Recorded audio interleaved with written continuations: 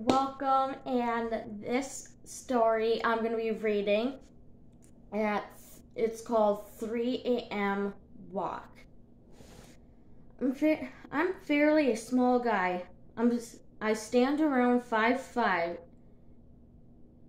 and the most I've ever weighed was around 150. When I was about 7 or 6 years ago, I didn't have my license being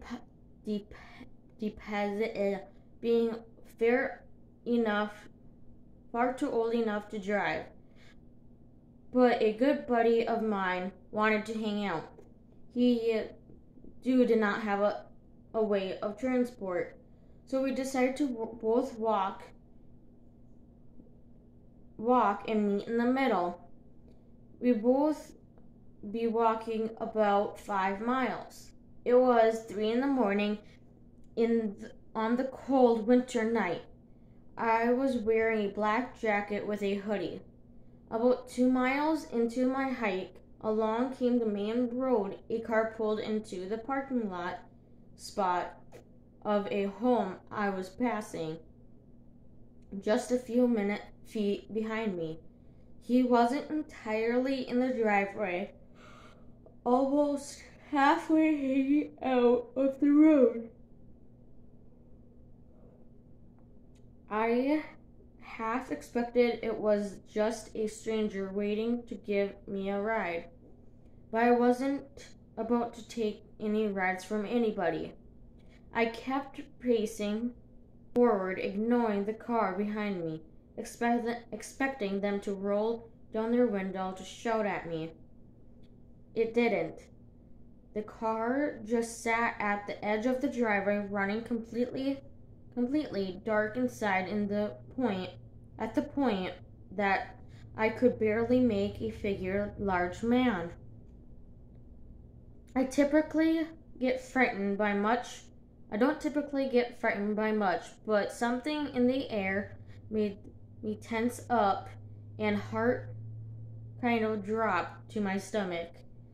I stopped turned and looked at the car. I had a feeling that the person in the drive was watching me intensely. The figure in the car was definitely facing me. I could see the reflection from the DoorDash bouncing off his eyes. I stared back. I figured he was about to yell at me, but he just sat quietly in the strangely menacing the way that I had ever seen scenes in movies played out.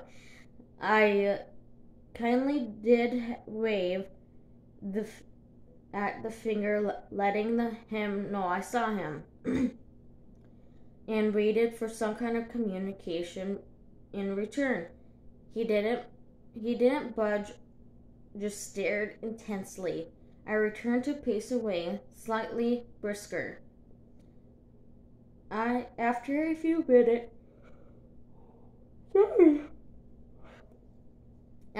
few moments, I could hear the car. Oh, sorry guys. Car slowly rolled in reverse.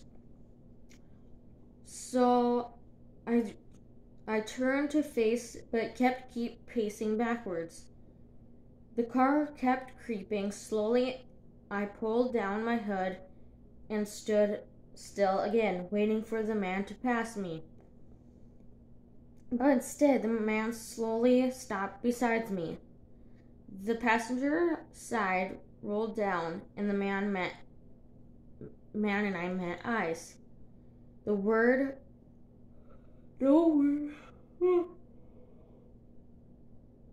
Sorry, you guys. No words were exchanged at all before I could even let out a hello. The man glanced away from a decent pace. Almost he was disappointed by what he had seen. He It doesn't seem much far from how it reads, but I will never forget how tense it was for me. I've never felt anything like that since. Ooh, that was probably a good thing.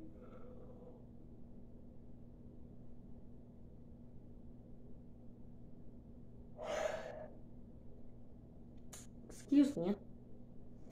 That was probably the smart thing of not going in the vehicle, rather if it's, he offered or not. So that's always good. Let me know what your guys' thoughts on that story. That one was by Baby Faced Janitor. So don't forget to follow my other social media, and don't forget to subscribe to my vlogging channel, and I will see you later. Bye.